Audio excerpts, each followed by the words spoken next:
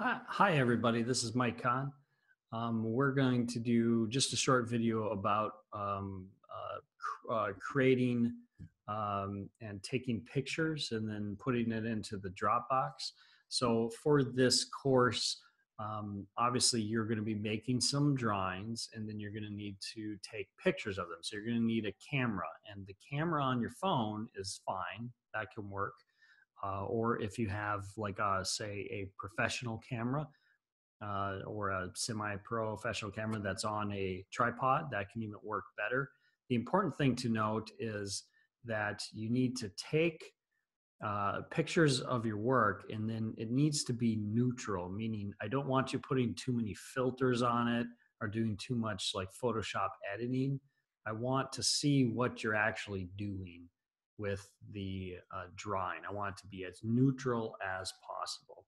So one thing that can help you is when you're taking pictures, make sure you have a little bit of light available, meaning take a picture with the drawing being, say, next to a window or with pretty good lighting in the room. So what I'm going to do is take a picture of this image here. Right, so this is a drawing. This is like a pointillism drawing, right, of like a barn, the inside of a barn. And I'll put it on the floor. You can see that it'll be next to a window.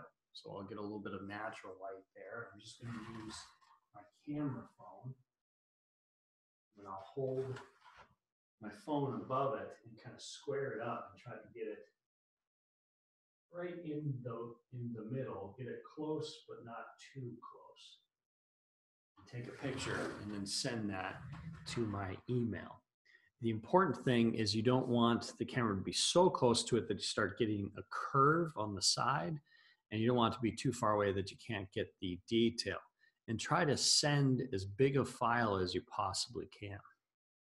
Okay, so on this page, this is the introduction to drawing here. If you go to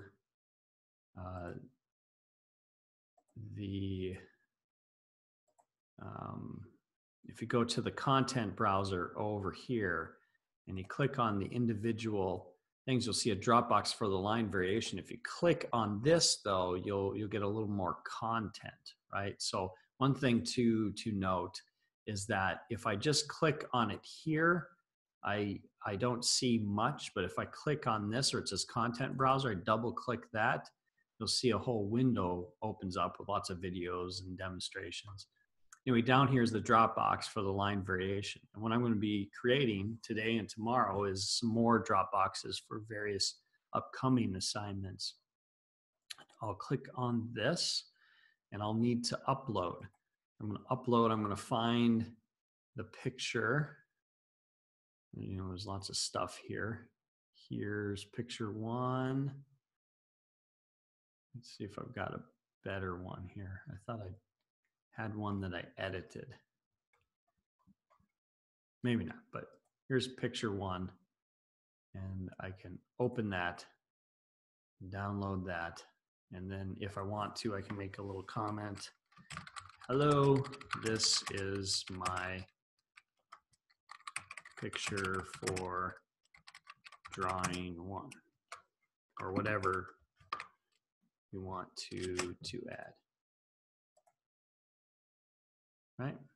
And then submit to the Dropbox, and then it will go on there so that you can see it. If you want to, you could edit it and crop it, but I would say, you know, try to leave it as neutral as possible so that I can see what the actual drawing is. It's really important that I get as best a sense of what you are actually doing without editing in a digital way.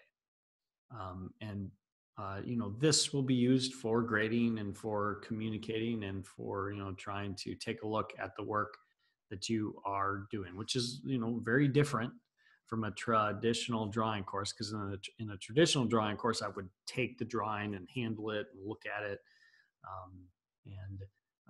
I'm also missing the process of you actually drawing, which is something that I think is going to be slightly problematic, because one of the things that I liked in a face-to-face drawing course is I could see people in the action of drawing.